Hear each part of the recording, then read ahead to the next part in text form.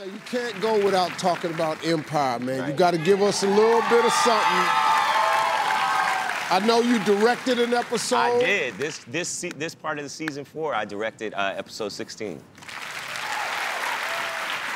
Besides Taraji P. Henson, who'd you enjoy bossing around the most as the director? I didn't boss Taraji P. Henson around at all.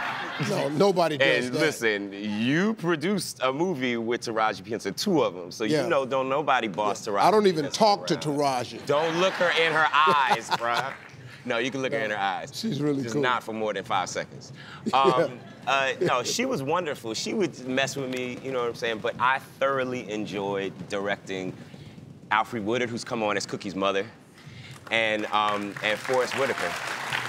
You know, we just have some phenomenal actors this season. So I was blessed to be able to direct an episode that had obviously Terrence and Taraji and Trey and Yaz and Gabby and everybody, but also Alfre and Forrest and just some really phenomenal actors. I bet it is, man. Yeah. Well, you're getting it done, man. Congratulations on everything, man. I appreciate You're getting it done. Always. Hey, folks, give it up for Jussie.